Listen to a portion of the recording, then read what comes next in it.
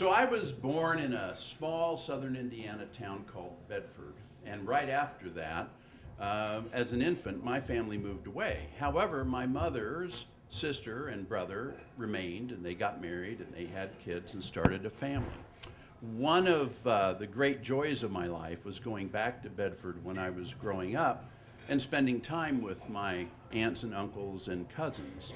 One of my uncles was a veterinarian, and in this small rural county in Indiana, he did a lot of large animal practice as well as dogs and cats and normal stuff. And I loved going on calls with him to go to the farms and help him.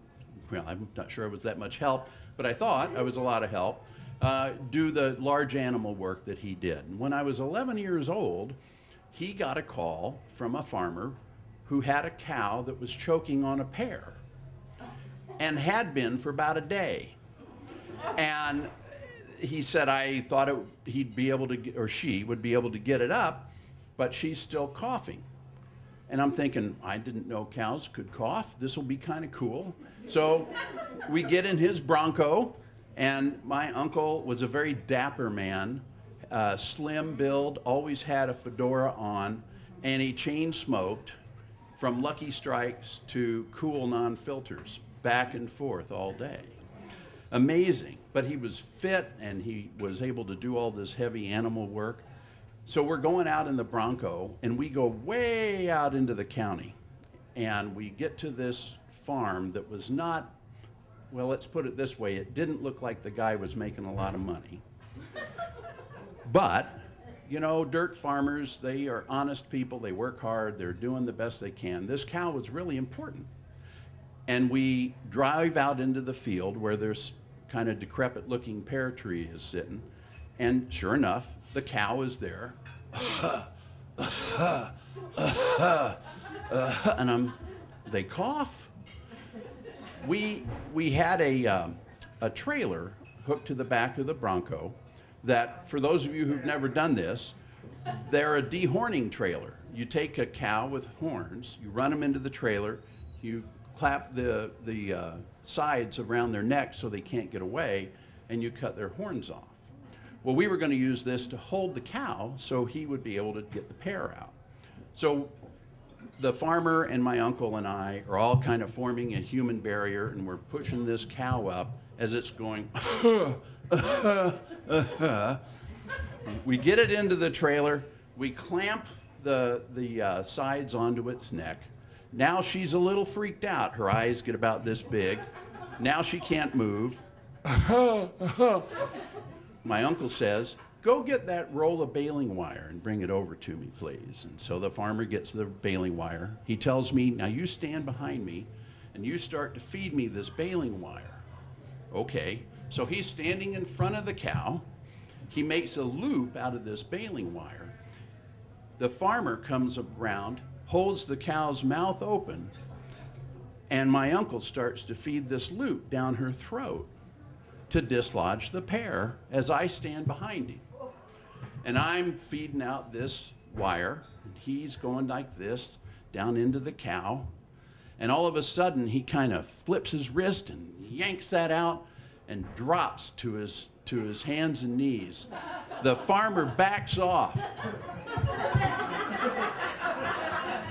And I'm standing there.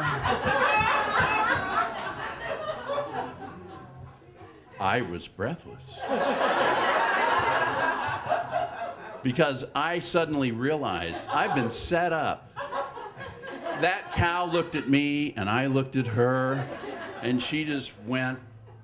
Now, before I do that, fun fact, cows really only have one stomach. Some people have heard they have four. That's not true. They have one stomach with 4 chambers. Those 4 chambers combined can hold, on the average, 50 gallons.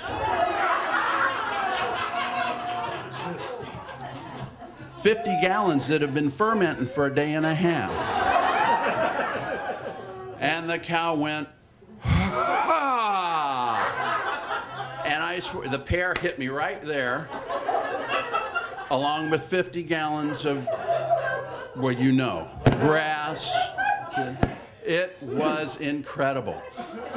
Now, you know, farmers don't have a lot in their lives that make them laugh. This guy could not get up off the ground, and neither could my uncle. They were both breathless. And I was covered head to toe with this incredibly icky green goo. Years later, when I went to see Ghostbusters, I really think I experienced PTSD.